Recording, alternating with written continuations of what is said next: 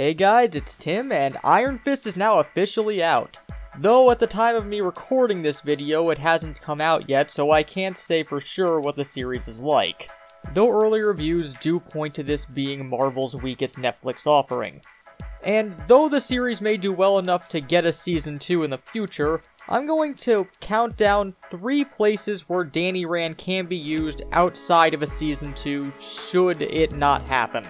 And my first option would be having him play a similar role to Claire Temple or Jerry Horgoth, where he would play a supporting role throughout the various other shows. And this could actually work out pretty well.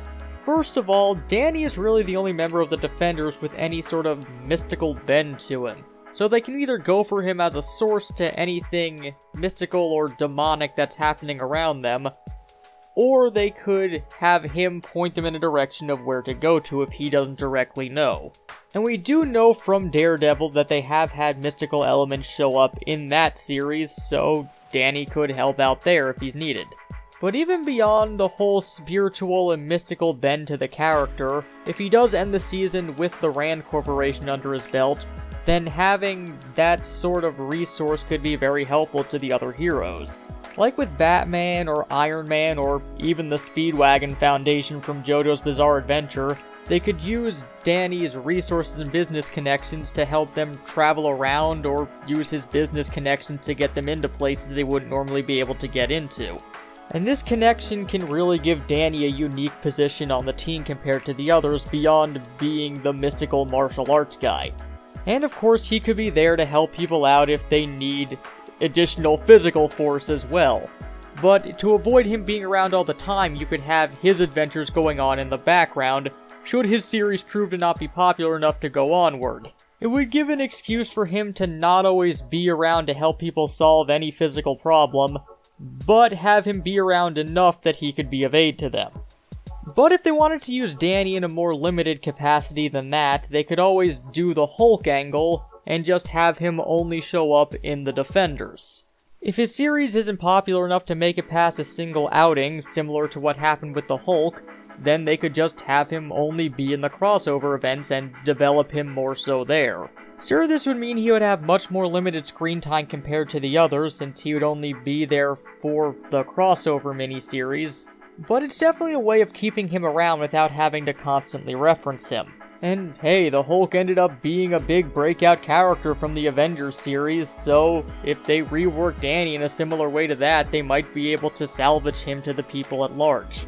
But if we wanted to have Danny continue to have a series of his own, for the most part, they could always do what they did in the comics, and pair him up with Luke Cage. And that's my third option for what they can do with him should he not get a second season. Just make the second season of Luke Cage and onward Heroes for Hire. Ever since the two were paired together in order to basically keep their books alive, the two have basically become inseparable in most other mediums. They're essentially the dynamic duo of the Marvel Universe, and there's a reason for that. Their personalities, at least in the comics, play off of each other really well, due to how diametrically opposite they are, but still working towards the same goal.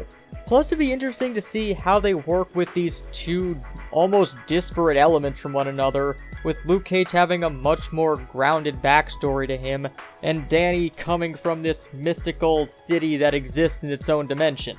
They're two things that don't seem on the surface like they would work at all together, but they almost always do. And I think since it was announced that both Luke Cage and Iron Fist would be getting their own Netflix series, that we knew at some point we would want to see Heroes for Hire happen.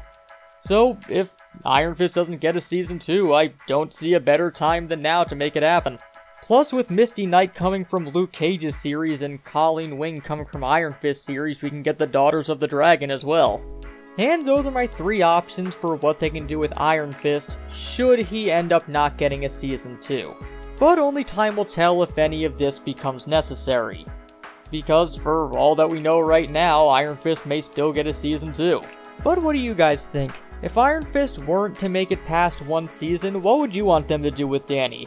Do you like the ideas here? Do you have your own ideas? Well, as always, let us know down in the comments. And until next time, this has been Tim from the Hybrid Network, signing out.